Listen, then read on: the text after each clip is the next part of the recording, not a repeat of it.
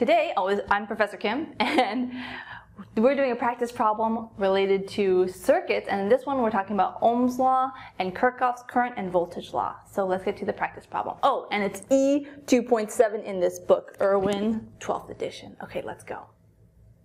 So here's our problem, and the first thing we do is read the problem, look at the circuit, and write down what we need to solve for. So find the values of current Ix and I1. So we look at our circuit over here, and we see Ix is on the leftmost branch going downward, and I1 is going from left to right over the top resistor. So we want to find those two currents. Let's look at the components. We have 3 resistors, so maybe we'll be using Ohm's law. Think about it. We have a constant current source, and we have a dependent current source over here, and that depends on Ix. Okay, so we have a lot of different tools. Oh, first let's write down what we're solving for. We are solving for Ix. We want to find that value, and then I1. So we need to find those two. Looking at the circuit, we can try to take a few different approaches. We notice that we have all the currents, or we're dealing with current sources. So let's see if we can apply Kirchhoff's current law to each of these parts and see if we can get anything out of that. So first, let's look over in the upper left part. Let's draw where the currents are coming from. We have I1 going from left to right.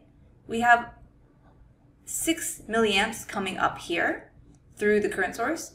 And we have, I'm just going to redraw this arrow, this is Ix through here. Okay, why don't we write that out as a law? So they're going to write KCL, and I'm just going to call this the first iteration of that. Or maybe we could say A, just so we don't confuse it with the one we have. So A, and we're going to write out KCL here. So remember, we have the currents in one direction. So into the branch is 6 amps, and out of the branch is Ix and I1. So let's just write that out. So I'm just going to write 6 milliamps equals Ix plus I1. And you say, but well, we don't know the values. Well, we're trying to solve for Ix and I1, so we just write them as variables for now. Okay? Let's look at the next intersection, this node over here, and let's kind of draw the currents coming in and out of this intersection, as we'll call it. So here we have 1 milliamp coming down here. Oh, and so I'll just label these, sorry. Intersection A and intersection B. Pretty much going through this point here. Okay, so again, so this one we have 1 milliamp coming down. We have 1 amp. It's going to continue through this and come to the other side. So we're going to have I1 coming in here. And then here we have 1.5 Ix. We don't know what that is yet, but we know the direction of the current. So let's just draw that right here. 1.5 Ix. And you can see now we've defined this current is going in, I1, and these two currents are coming out. So let's apply KCL, again, Kirchhoff's current law, at intersection B here. So KCL at this second intersection at the node. And we see we have I1 is the current coming in, and then you have 2 currents coming out. One is going to be 1 milliamp, and then the other is going to be plus 1.5 Ix. All right, so what we've done by applying Kirchhoff's current law in two different nodes, so the intersection A, I guess we could also call this node A, up here, and then B over here, is we have 2 different equations, linearly independent equations. They're from different properties of the circuit, and they have 2 independent equations, and they both have I1 and Ix. So we have 2 unknowns and 2 equations, so we should be able to solve for that. So now just treat this as a math problem, and let's solve it. So we notice right away that I1 is already written over here. So we can just substitute that in here. And let's rewrite that so they have one equation in terms of all Ix. So now I guess this one will become 6 milliamps equals Ix. And then plus, we're going to move this into there. So it's 1 milliamp plus 1.5 Ix. Now we're just solving for Ix. Move minus 1 milliamp, so we're going to have 5 milliamps here.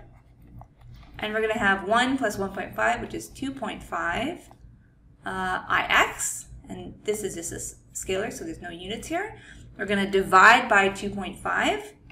Now we're going to get Ix is equal to just 2 milliamps. All right, so actually we have found our first one, so we can move that on up here. I'm going to go ahead and write it up here. 2 milliamps, because we have solved that. Okay, now what do we do? Well, we're solving for two variables. We know our first variable. We can now put this one back into here and solve there. So let's write that out. So I1 is equal to 1 milliamp plus 1.5 times 2 milliamps. All right, so we're going to get 1 milliamp plus 3. And that is just going to be 4 milliamps. All right, so now we can write that over here. 4 milliamps is our circuit. So that's our answer as well. So we've solved it. Can box our final answer here. So we found what we're looking for. Now that we have the answer, let's kind of just go back and see what we have.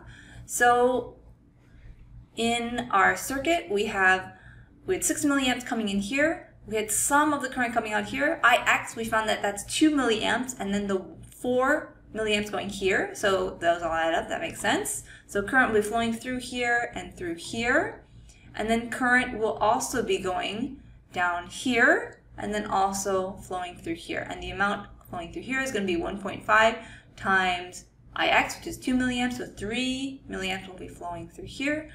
Everything adds up in our circuit, and we only had to use Kirchhoff's current law applied 2 times to solve for our 2 unknown variables, in this case, the currents in our circuit.